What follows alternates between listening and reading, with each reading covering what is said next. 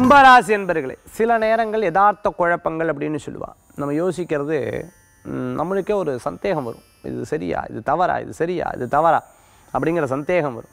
அப்படி அந்த சந்தேகத்தோடு அந்த காரியத்தை பண்ணலாமோ வேண்டாம், நிதானமாக யோசித்து செயல்படுவோம். ஒரு பேசிட்டோம், அது பேசிட்டதுக்கப்புறம் ஐயோ தவறாகிடுதே அப்படின்னு யோசிப்பேன். அதனால் இன்றைக்கி ஒவ்வொரு விஷயத்தையும் முன்கூட்டியே ஸ்கெட்யூல் பண்ணிட்டு அந்த காரியத்தை பண்ணலைன்னா நிச்சயம் உங்களுக்கு நல்ல பயன்களாக கூடி வரும். பிரயாணத்தின் பொழுது திட்டவட்டமாக எதற்காக போகிறோம், எதுக்காக நம்ம பண்ண போகிறோம், என்ன காரியத்துக்காக பேச போகிறோங்கிற ஒவ்வொரு விஷயத்தை எடுத்து பண்ணிட்டோம்னா நல்ல பயன்கள் இருக்குது. குடும்பத்துலேயும் பிரச்சனை இல்லை, வெளியிலையும் பிரச்சனைகள் கிடையாது. மன திருப்திகள் கூடி வரக்கூடிய அற்புதமான தினம்.